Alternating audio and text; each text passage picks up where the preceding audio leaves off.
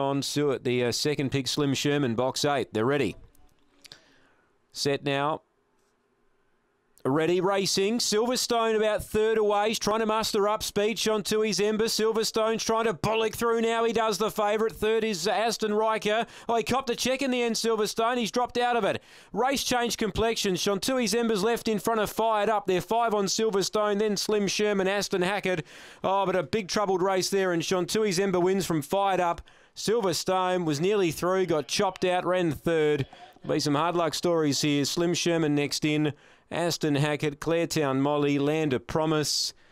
I think we got them all. Aston Riker was back there with them. Winners paid a big price. In fact, Aston Riker has failed to complete the course looking back through the 10x50s and will be carried back. So, yeah, messy race. It was getting really tight up front. Chantui's Ember looked like she was going to lead, and then Silverstone had pushed through and looked like he might take the lead away from her, but they tangled, and she was the beneficiary, Chantui's Ember, and she's got away to win at a big price. Number 6 defeats 7. Fired Up, who got through to a clear second, and the others were a mile back. Silverstone's got into third, and fourth goes to number 8, Slim Sherman. So 19.75 the time, 6, 7, 2 and 8. It's a rough house affair after race 7.